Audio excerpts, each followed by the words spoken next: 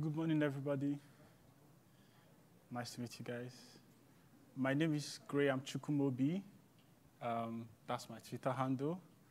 I think I've barely been on Facebook for a while, so that's why I didn't bother putting that. But yeah, you can find me on Facebook with my name and on Instagram.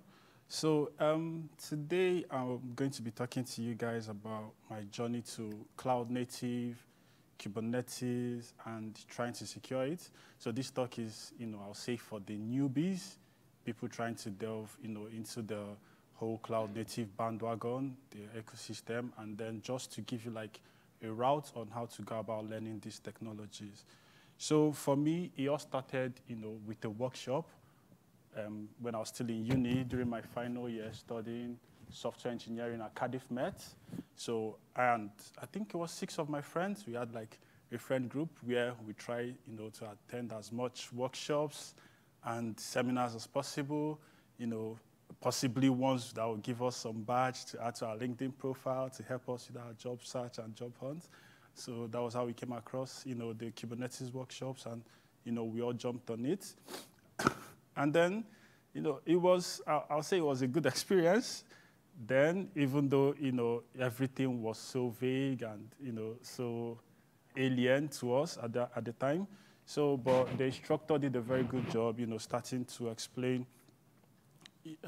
give us an overview about the different architecture, the monolithic architecture and the microservice architecture. So for me at the time, I got to, understand that, all this while I've been developing, using the monolithic architecture without even knowing about it, went on after the workshop to do my own research to really get to understand these different architectures.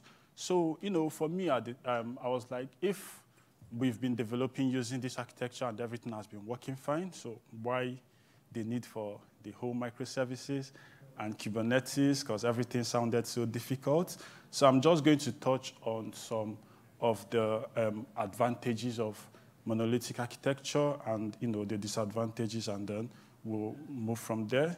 So I guess one of the key advantages of the monolithic architecture would be that it's very easy to develop.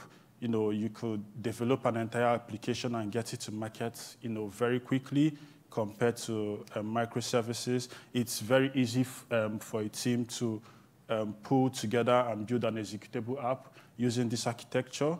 And then it's also simple to deploy. It's not as complex as your microservice technology. Monolithic applications have fewer parts, so there are fewer components to manage and to fix. And all in all, everything is self-contained, and it makes it easier to deploy your application. Sorry. And then uncomplicated testing and debugging. Testing and debugging is, a very big part of the debate of monolithic architectures versus the microservice architecture debate. You have to test all the parts of an application separately in regards to your microservices. You have to test that they work properly and also test that each service fits together and communicates properly. And then you also have the case of caching, dependencies, and data access. Forgive my pronunciation. English is not my first language. So, but with regards to monolithic architecture, these are not the case, because the application is fitted as a single unit and works together as a whole. You can, do everything quickly and easily from a central login system. But it also has its own disadvantage in the sense that it's less scalable.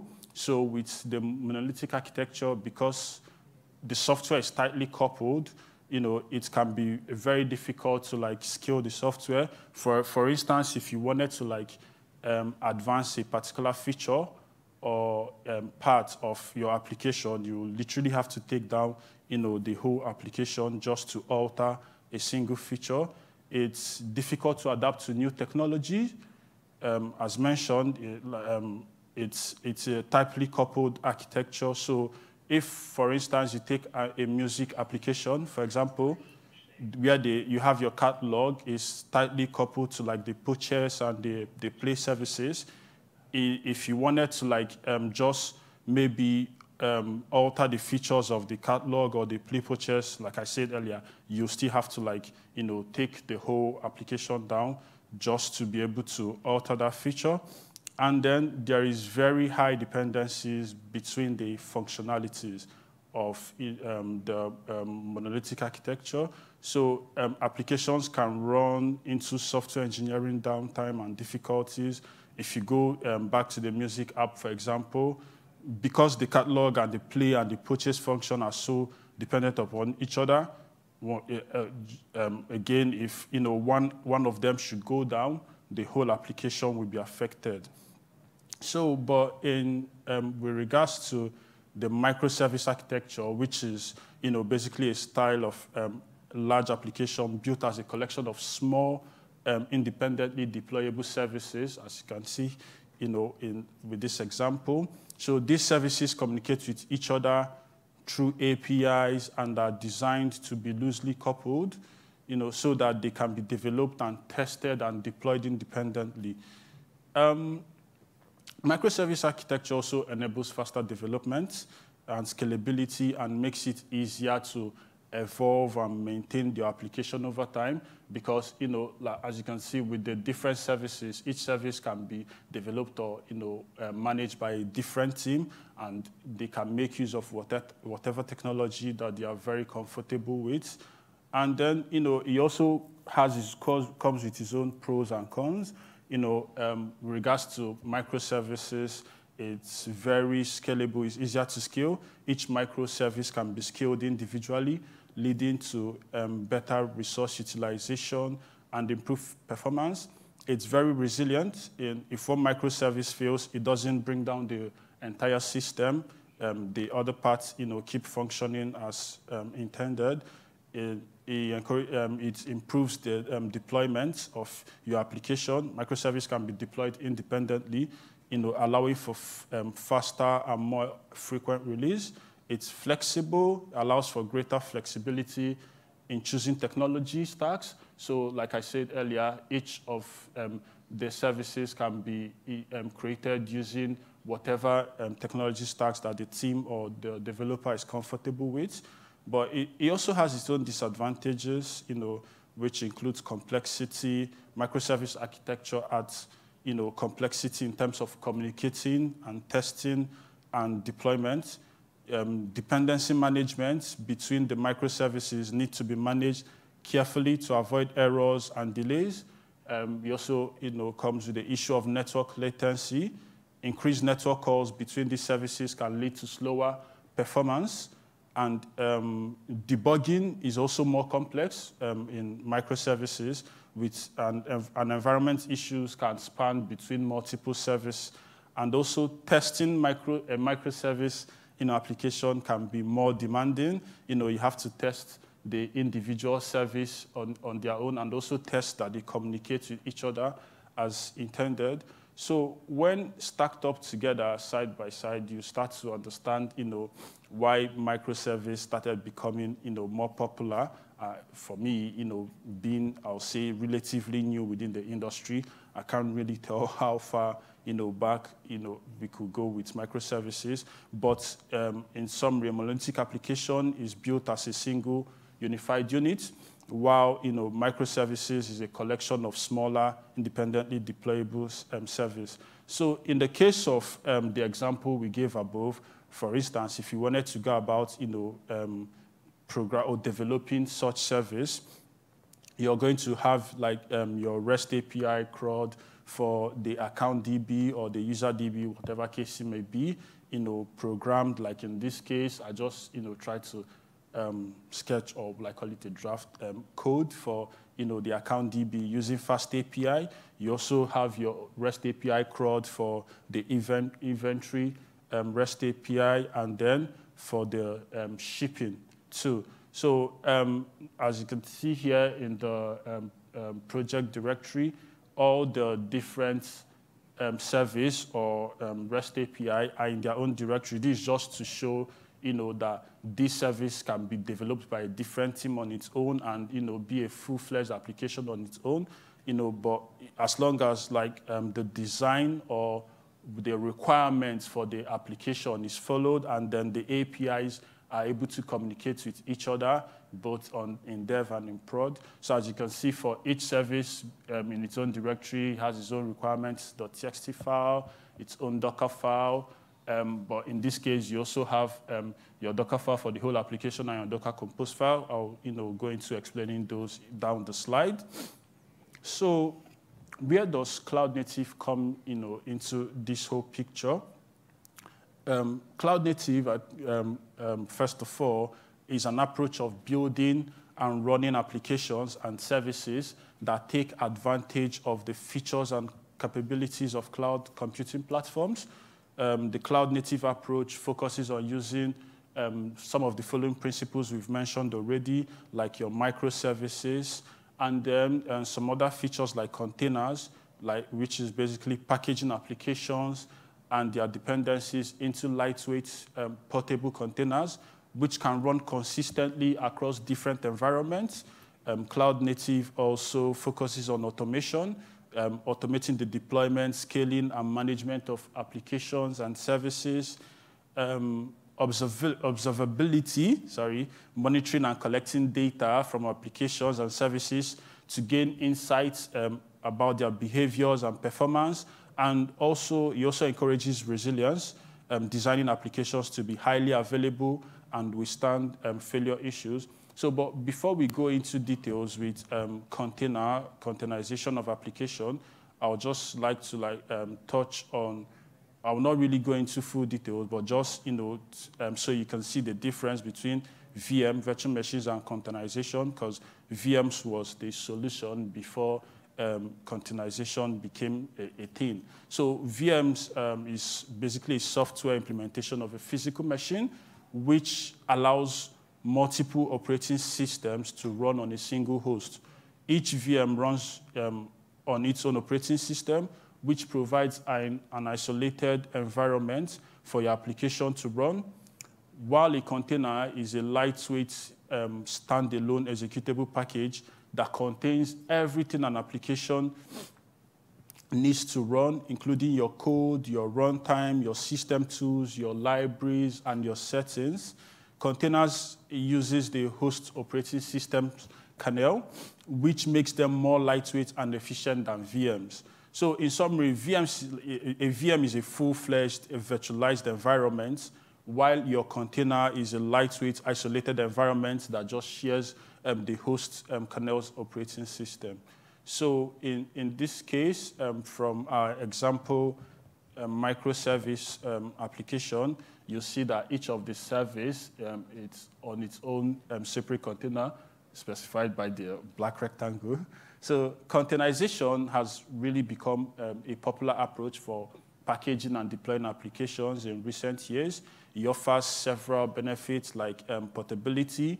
Containers can run on any system as long as that system supports containerization technology. It makes it very easy to move applications between different environments, such as from development to production. Containers support isolation. They provide a level of isolation for applications, which means that they are isolated from each other and from the host system. This reduces the risk of conflict between different applications and their dependencies. It's very resource efficient. Containers are lightweight and share the host operating system's kernel, which makes them more resource efficient than in the case of virtual machines. They are very scalable. They can easily be scaled up and down to meet changing demands. It can be version controlled. Container image can be versioned and stored in a container registry, and you can easily roll back to a previous version.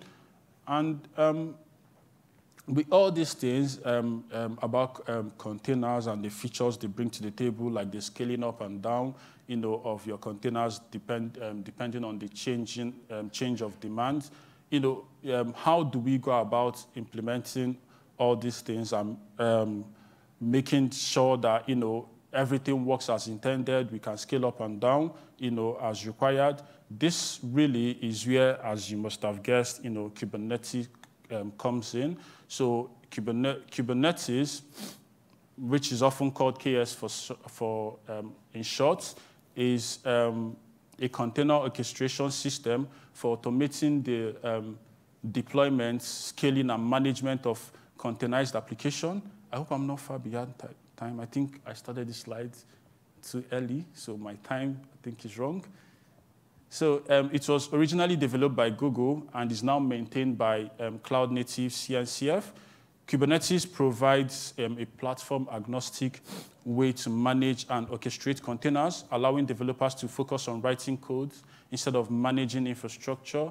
It also provides some of the following features like automatic bin packing, or you automatically schedule containers to run on the most appropriate nodes available.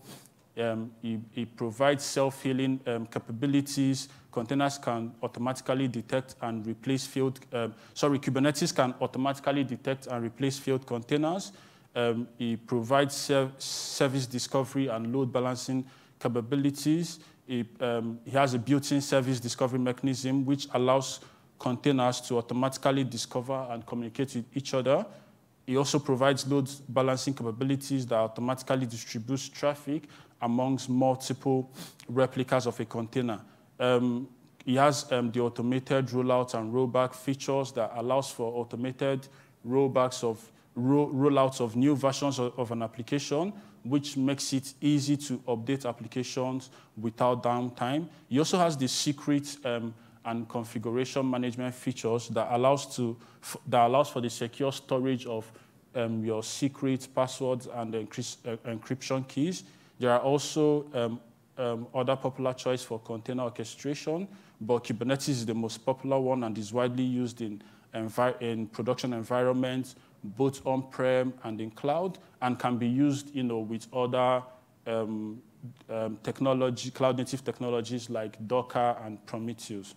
So for me at the time, with this whole knowledge, from the workshop and from personal research, it was back to, usual for me. But luckily, I started studying my master's, which was in cybersecurity, and it was a 2-year program. So we had the option of, during our the third semester, you either research on a topic or you go for an internship.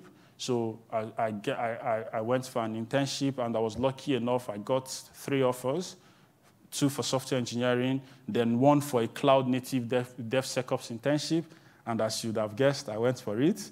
So it was really an opportunity for me to really get hands-on experience with cloud-native technologies like Kubernetes and Docker, and really delve into it big time.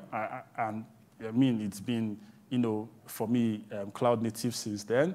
And armed with the luxury of experienced colleagues, during my internship, I was able to ask them the best approach and best route or the best way to go about learning these tools. And most of them, were like of the opinion of getting comfortable with the Linux system first, then delving into containers, and then eventually Kubernetes. So yeah, I brushed up on my Linux, abilities because I've always been a Windows guy. And then after that,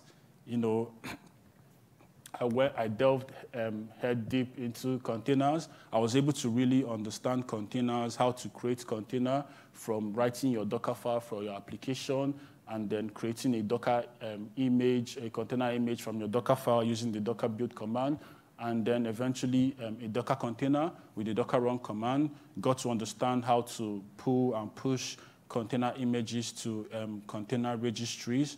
And after that, I guess one of I would say some of the resources I used to really get hands-on with containers, Linux, were I think the main one was the upskill 20-day upskill channel on Reddit, and then some YouTube resources, and then after getting to understand Docker images, how to create mine, and how to make use of images already available on container registry. This is just an example of a Docker file.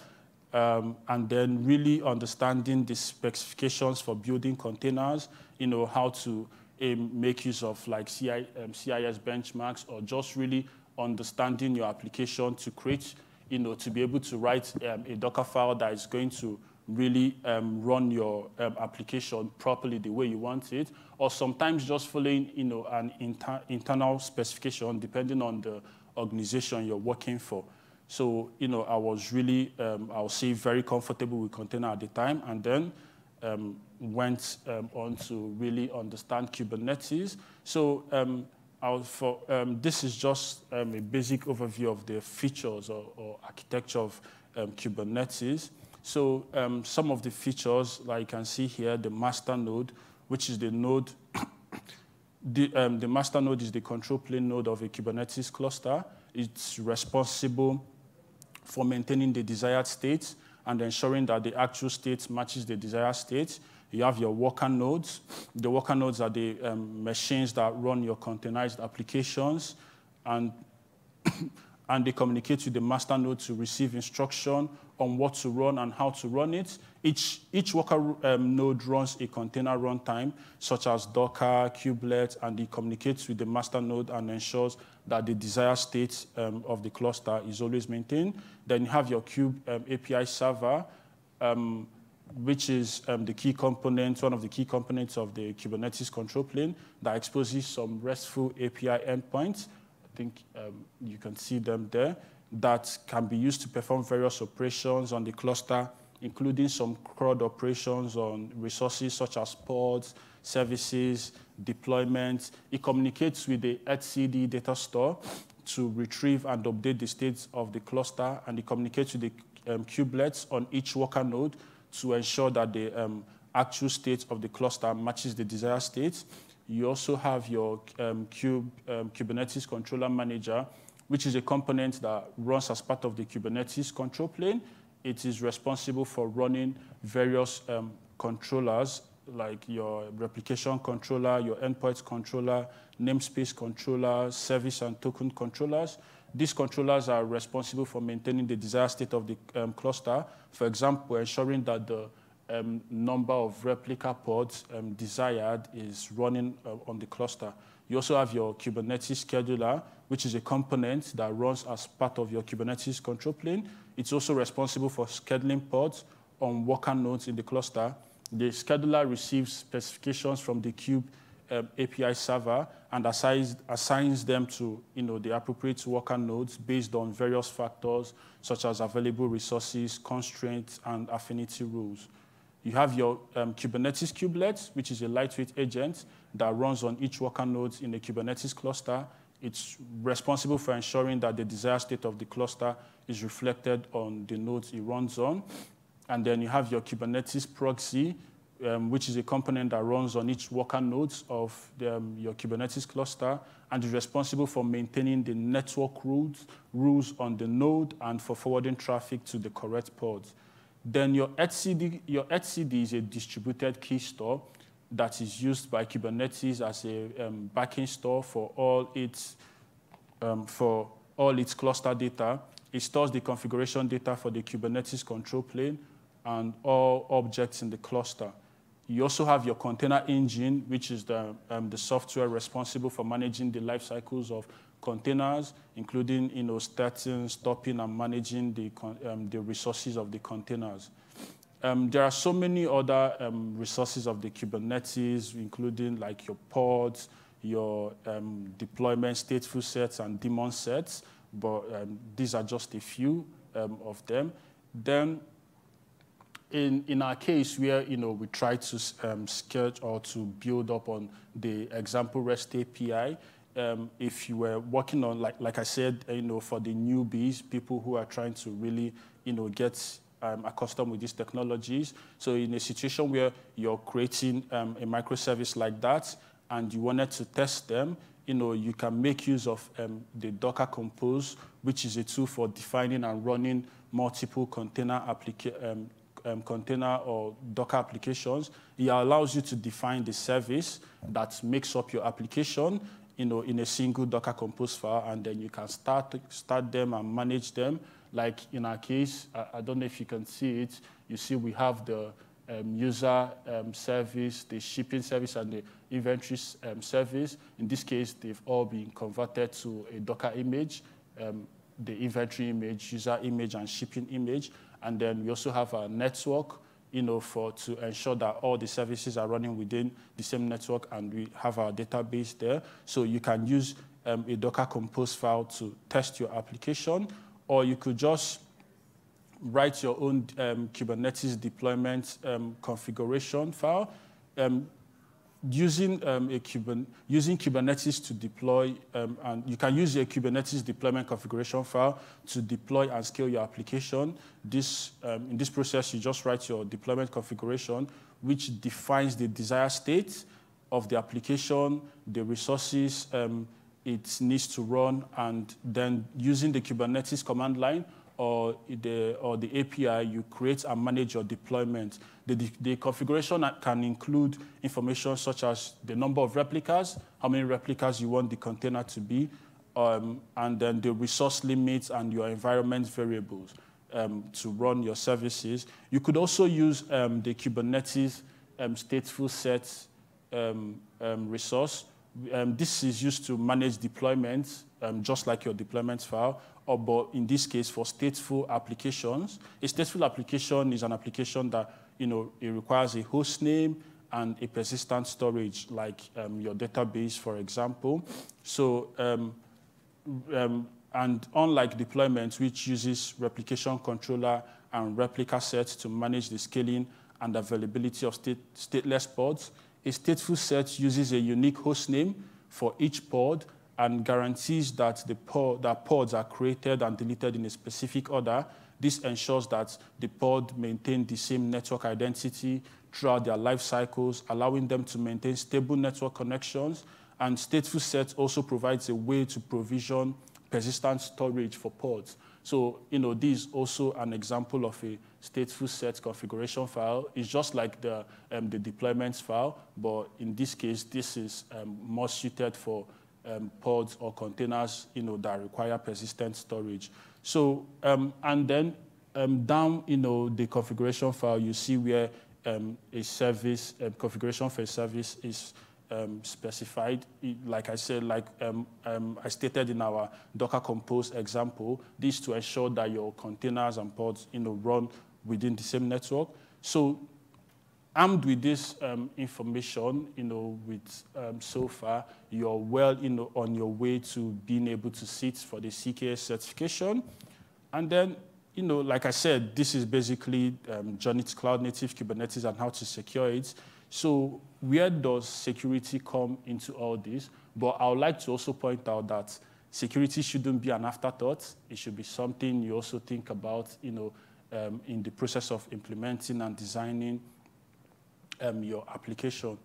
But for me as a newbie, one of the very important place to start with regards to security is your requirement.txt file. This is where you, I would say, keep track or record of all the libraries, plugins, and in third-party softwares or whatever you must have used in the production or development of your application. Like in this case, using the Fast API framework, we used the Python 3.4 Alpine, the Fast API, and then the UVCon server. So armed with this information, you could easily, maybe go to the documentations or research on the zero-day vulnerabilities announcements, security updates and patches. But another thing you could do is